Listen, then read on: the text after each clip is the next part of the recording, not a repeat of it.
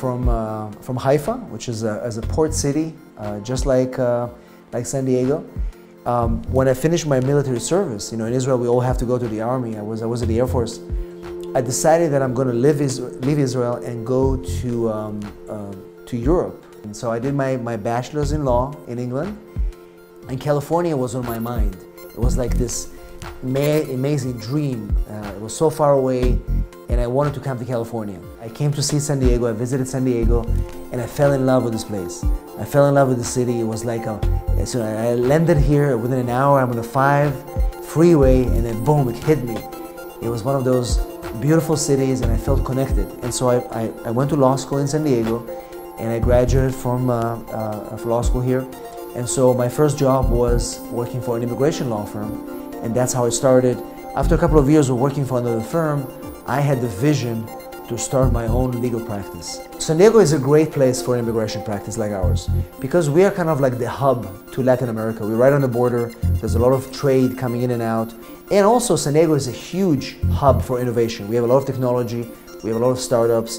I own a co-working space, which is a place where entrepreneurs are working together, kind of like a commercial space where they share desks.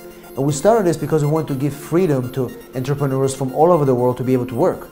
So San Diego to me is not only an inspiring place because of the opportunities, the border, the biotech, the startup community, but also it's an inspiring place because a lot of people who come here, they come to create. And I feel that. People, they want to be in a relationship.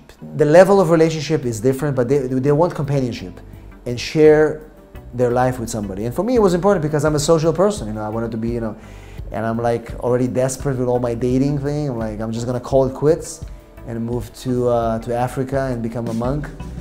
And then I met her.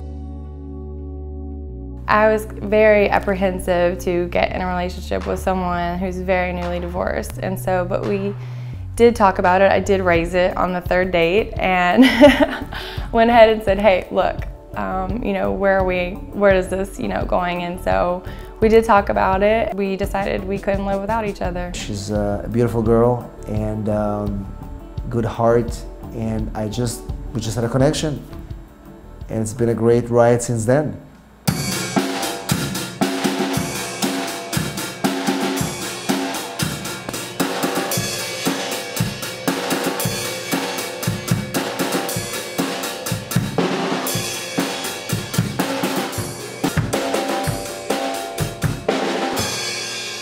It's so funny because, the guy comes to my office and he comes with a Lamborghini.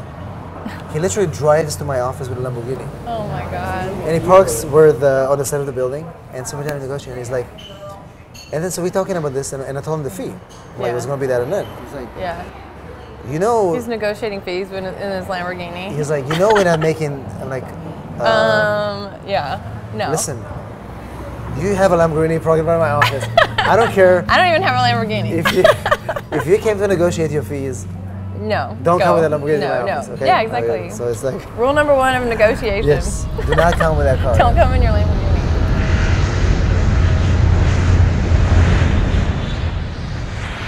Traveling for me is a vital part of my life. I enjoy travel. I've always enjoyed traveling. I mean, since I left Israel to go study abroad, and I do it a lot. I mean, I've recently came back from Tokyo. I went to the Caribbean. I went to Cuba.